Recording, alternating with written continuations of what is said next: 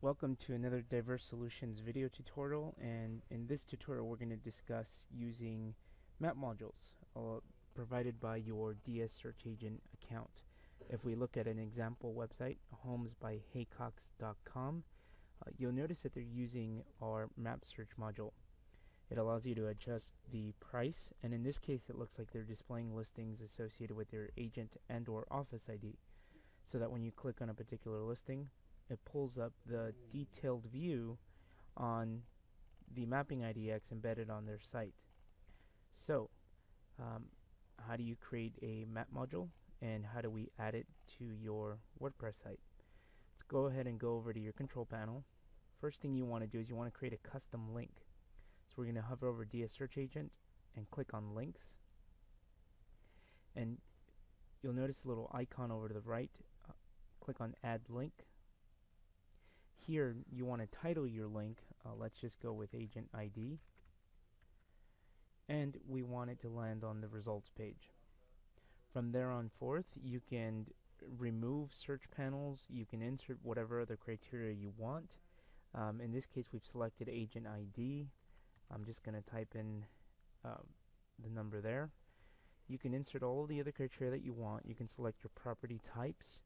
To view your sample results, just go ahead and click refresh sample results.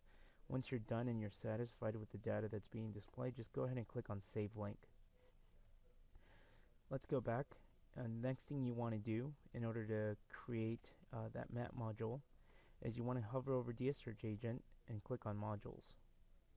Here you'll be able to select from your quick search module, your featured slider, the featured map, and the map search.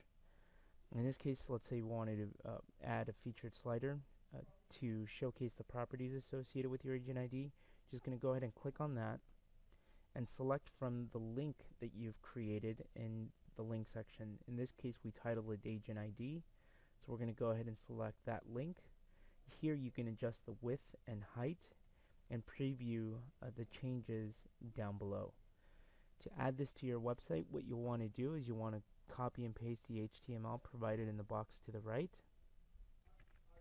And if you're using WordPress, you just want to navigate over to your widget section, click and drag a text widget over to your sidebar,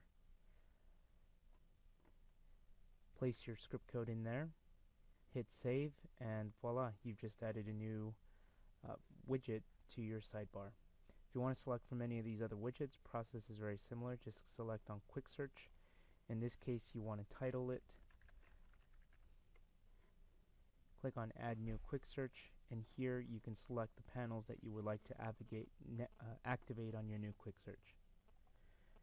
Thanks again for watching another Diverse Solutions video tutorial.